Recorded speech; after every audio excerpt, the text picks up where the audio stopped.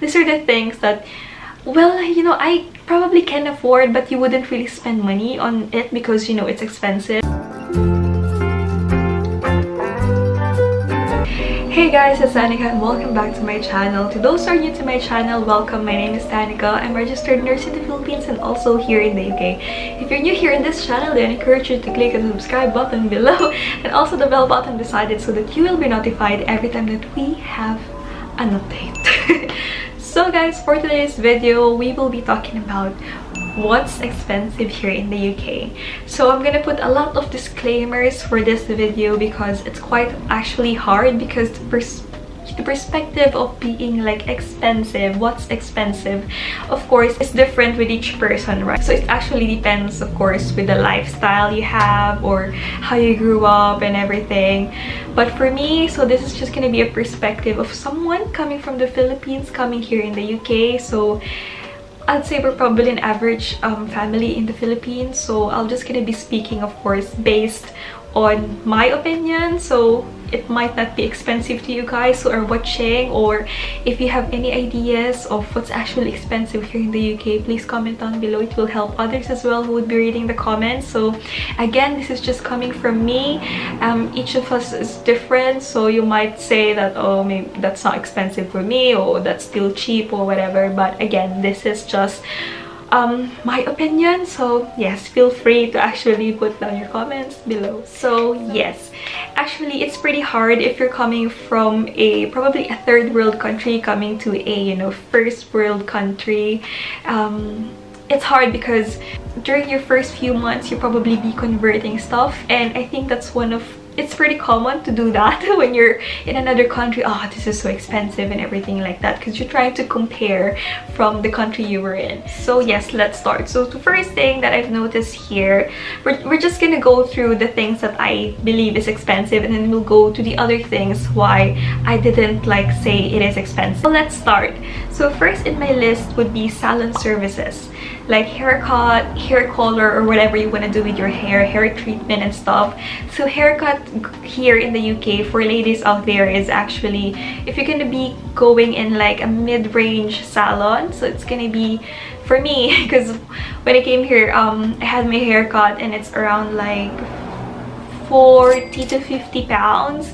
That's excluding the tip that you would give. I mean, it's not mandatory, but for me, I feel like if you have some services done with you, I think it's just polite to actually give a tip. It is expensive, and I never had my hair color done here because it starts like around 70 pounds, depends on your length, your hair length as well. So yeah, that's why when I went back in the Philippines last couple months ago, April, I did all like the haircut, treatment, and hair color there, because it's still way cheaper if I'm gonna compare it here in the UK. For guys, it's cheaper because I think haircut for guys here could start at around 10 pounds.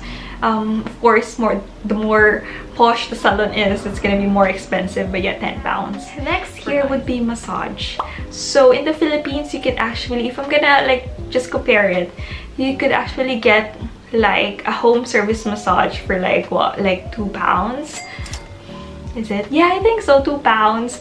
And like if you're gonna go to like a mall for your like 1 hour Swedish massage or shiatsu massage, it's probably around 5 to 6 pounds for a good massage. I had massage as well when I went home to the Philippines. So these are the things that, well, you know, I probably can afford, but you wouldn't really spend money on it because, you know, it's expensive. So yeah, these are the things I have done when I had my vacation in the Philippines. So massage, and I don't know if it's even worth it, if it's the same like massage that you're used to, you know.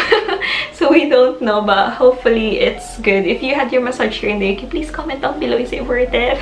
Like the 70 pounds or even probably pricier for, again, depends on which kind of, you know, massage you're gonna go. Okay, next would be still with like services like facial or other, you know, facial treatments. I never had it done, but I've seen one before. It probably starts around 40 pounds or just way 40 pounds or maybe more than that, I guess, especially if you're in London or, you know, bigger cities. So yeah, I never had facial, which I normally would have in the Philippines, because I wouldn't say it's cheap in the Philippines, but there are cheaper options as well. So yeah, I just wouldn't do it here. I would just buy like scrubs or like facial masks, you know.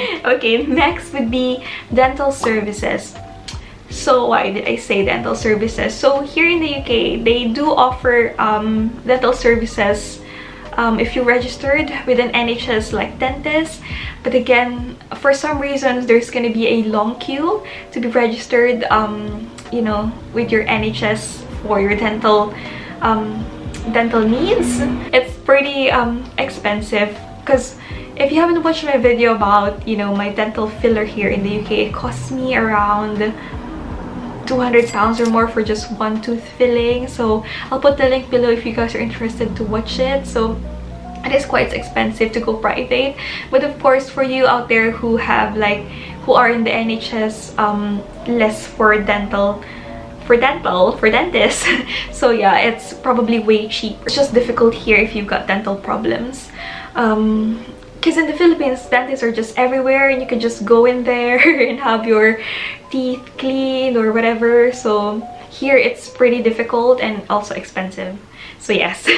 So when I went back to the Philippines, I've got all my tooth filling done as well, because you know, I don't want to spend a lot of money again for one tooth filling. So yes, so actually that's a good tip for you guys out there who's gonna come here. Make sure you get your dental needs done before coming here, because it can be quite expensive.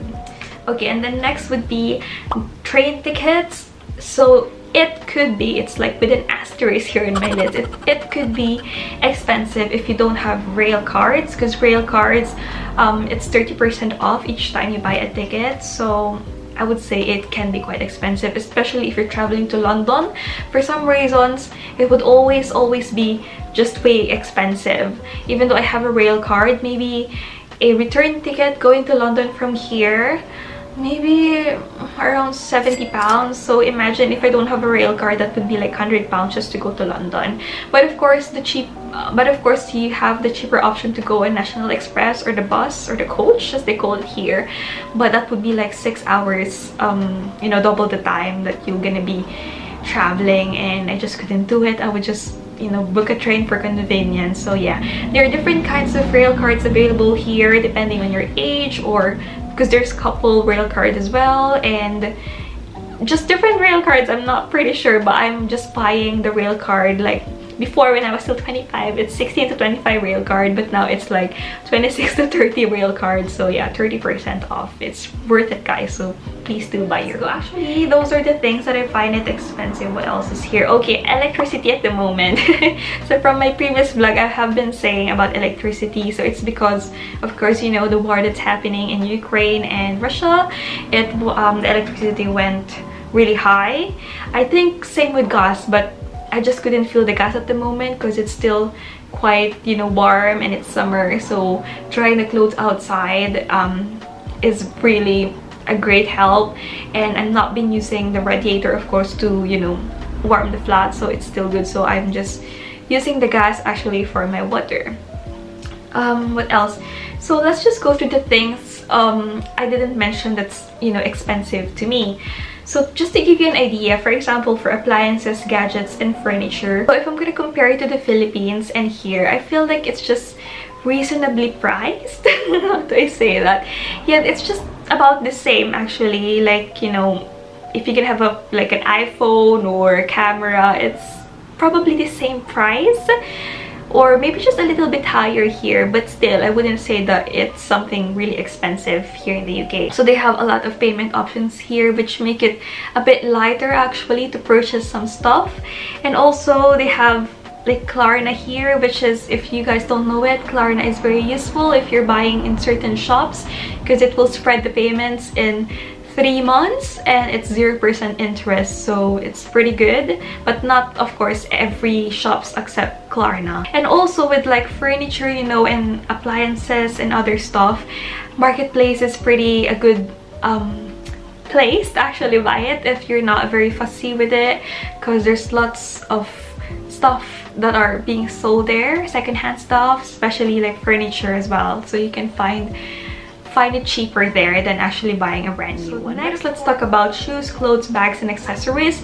So I didn't put it as expensive because I believe there are lots of options here in the UK. So same wherever you are in the world, there might be, of course, if it's branded, you know, but generally speaking, there's like Primark, there's Marketplace, there's Vinted, where you can sell your secondhand clothes, your used clothes, you know, there are a lot of options. So charity shops if you're not very picky. So I wouldn't say that it would really cost you a lot with buying you know, your clothes and everything. And again, there are lots of payment options like Klarna if you're, you know, if you're gonna buy clothes, especially in ASOS. I don't know how many times I've mentioned ASOS in my vlogs, but yeah, there are a lot of options. So yes, those are the things that I've listed here. What's expensive here in the UK is probably the basics, the necessities that you actually pay each month, like your electricity, your gas bill, and all other stuff. I guess if you don't,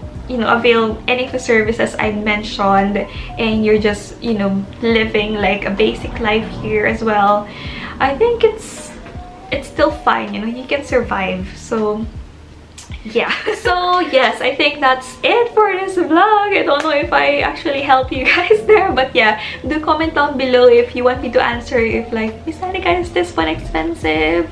I'm gonna try to answer it. So yeah, thank you guys for watching this Thank you guys for watching this video, and again, don't forget to like and subscribe, and see you in my next one. Bye.